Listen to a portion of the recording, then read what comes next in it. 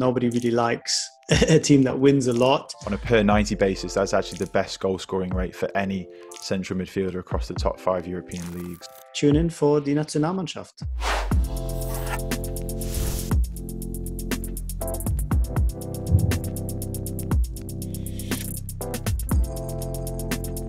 A good tournament for Germany wins winning the Euros. There's not much less than that would be considered good, although I think if Germany make it into the semi-finals, that would probably be seen as acceptable. So not a lot of room for error, not a lot of margin there for Joachim Löw in his last tournament. Some apprehension, as there always is, that Germany are not pretty good, but at the same time, huge expectations. So that weird sort of combination of people expecting the worst, but at the same time not settling for much than the very best. But Germany in a lucky position to have won a few Euros, of course, but I guess the iconic moment forever associated with the competition is probably Oliver Bierhoff scoring the golden goal against the Czech Republic at Wembley. And then, association with that, Jürgen Klinsmann receiving the trophy from the Queen of England with her lovely white gloves, etc. There are some pretty good moments. And of course, there are also some non-iconic moments, if you will, because Euro 2000, Euro 2004 have also gone down in history for being famously bad or infamously bad for Germany. And they've also been important, albeit in a slightly different way, for German football reinventing itself. Selling Germany to neutral fans isn't always the easiest of pitches. Nobody really likes a team that wins a lot. Perhaps not the romantic choice, not the choice for those who want underdogs. But I think if you're looking for a team that is pretty youthful, pretty attacking, perhaps not quite at its best, but still developing, still progressing, and is committed to playing attacking football, and you could do a lot worse than Germany. They will try to play as a team.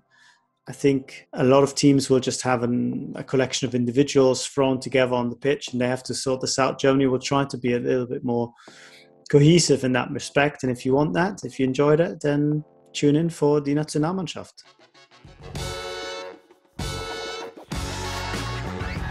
If there's one player who I think Germany can absolutely not miss and who has to pull his weight, then it's Joshua Kimmich at the heart of the midfield. He's become a real leader for this team, the emotional focal point, if you will, as well as tactically a hugely important player. The mentality, the leadership that he provides is absolutely vital for this Germany team. Germany have quite a few weaknesses, so I'm not sure you can necessarily prioritize them. One is certainly, I think, the defense. I wouldn't necessarily point the finger at specific players there, but it's more an inability to defend properly as a team. And I think that starts, of course, further up, where Joachim Löw hasn't really found, I think, a nice balance between his instincts, which are to go forward and have free-flowing football and a lot of attacking players, but also having that solidity that you absolutely need if you want to win the competition. It hasn't really been there since Euro 2016, and even then Germany were a little bit dubious in that respect. So yeah, defensively not the strongest Germany team going into this competition.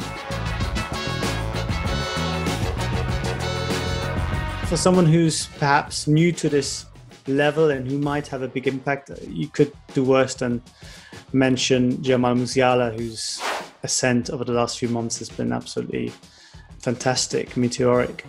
There's, I think, a strong chance that we will see him in action, maybe not as a starter, but as the go-to guy when Germany are in a tight spot, and unfortunately I expect him to be in plenty of tight spots, so good opportunity for him to do something special.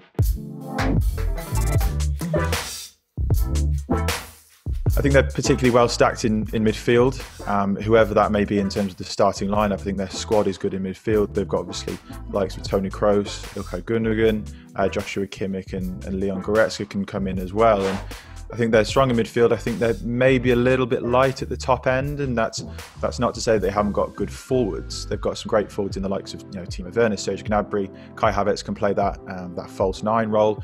Leroy Sané coming from wide, and Thomas Muller, of course, being recalled into the squad. But I feel they may be missing that real prolific striker, where in the tight games where there's not too many goals in it. I think almost that Miroslav Klose profile, they may be missing that real striker at that top end. I think in terms of the numbers that he's put up this season, I think it's got to be Ilkay Gundogan who stands out from a data perspective. I mean, he's been key to Manchester City's title win this season. He's having his best goal-scoring season. He's actually the highest goal scorer of any central midfielder in the Premier League. And on a per 90-minute basis, it's actually the best goal-scoring rate that he's got for any central midfielder across the top 5 European leagues as well. So, of course, it's not just about his goal scoring. I think one thing that stood out this season is just how good he is for a midfielder at getting the ball into dangerous areas, receiving the ball into dangerous areas to progress the attack as well. And he rarely gives the ball away as well. He retains possession really neatly. So again, arguably having his best season of his career so far, certainly from a data perspective.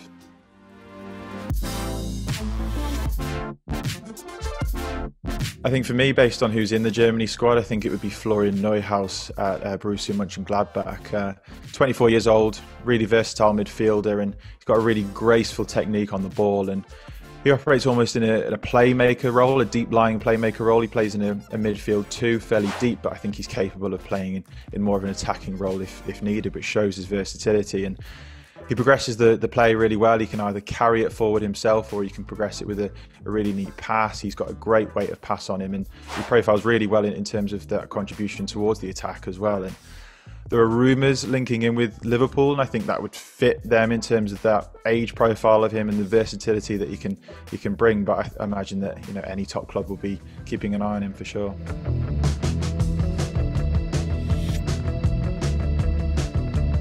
It's tough to say just how much of an awareness of this England team there is in Germany beyond the obvious two who of course play in Germany, Jude Bellingham and Jadon Sancho. I think they're highly valued and they're highly rated because of their fantastic performances for Borussia Dortmund this season, and in Sancho's case the seasons before that. By and large, this might surprise one or two of our viewers, but the English team is actually pretty well liked in Germany as a basic rule, so it wouldn't be the worst team to get behind if and when Germany get knocked out. Hello, I'm David Ornstein, and I'm here to tell you what The Athletic has planned across its podcast network during the Euros. You can catch me alongside Mark Chapman and a range of other Athletic writers on The England Show throughout the tournament, bringing you the very latest news and insight from the England camp every single day. Prior to the big kickoff, we're releasing an 8-part documentary series telling the stories of the past 8 tournaments, starting with the sounds and smells of Euro 88 and finishing in 2016. There'll also be nightly episodes of the Totally Football Show, 9 zonal marking podcasts from Michael Cox's Tactics and Analytics team, and Adam Hurrey's Football Clichés will take a look at the competition's alternative storylines. So, with what felt like a never-ending domestic season finally behind us, we've got all of your Euro 2020 needs covered. Check out every show for free wherever you get your podcasts.